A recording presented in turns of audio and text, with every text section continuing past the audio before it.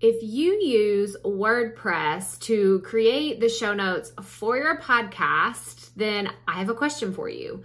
Do you think that you should do this as an individual page on your website, or should you do them as individual posts? That's what we are going to cover today, so let's get right to it.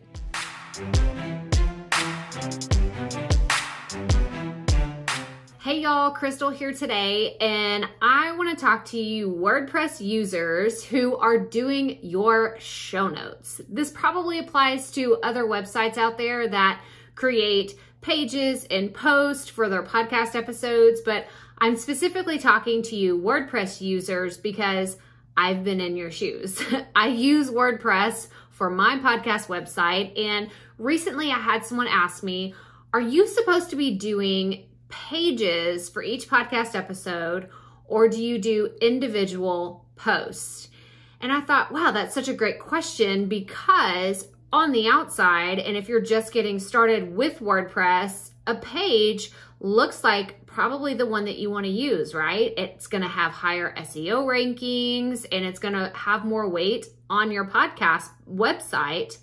But what you want to do is you want to create posts for each individual episode.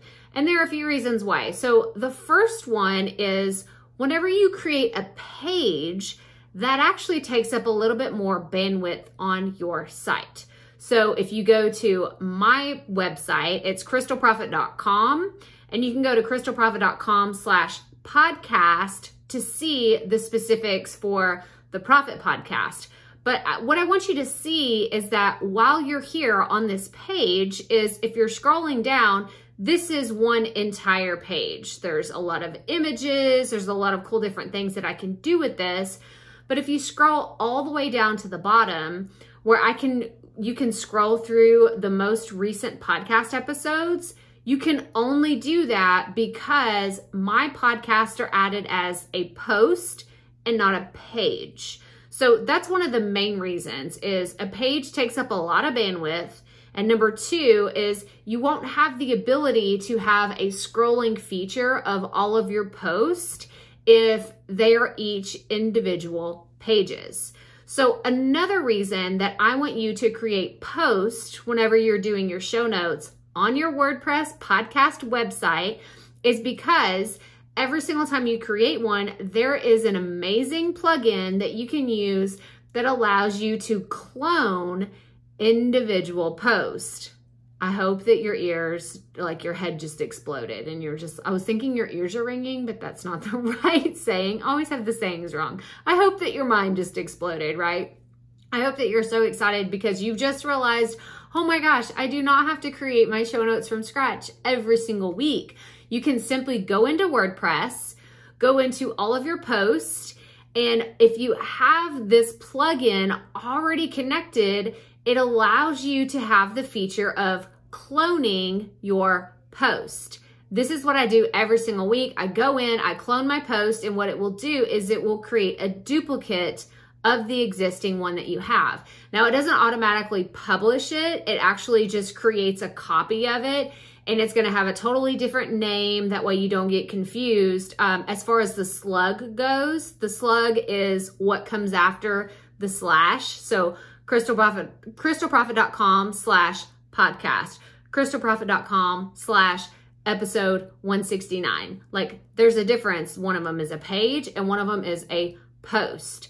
So the reason why I tell you this is because it's very important that once you create one of these duplicate posts or you clone it, then you want to make sure you immediately go and change the slug so you don't forget that this is a totally different podcast episode.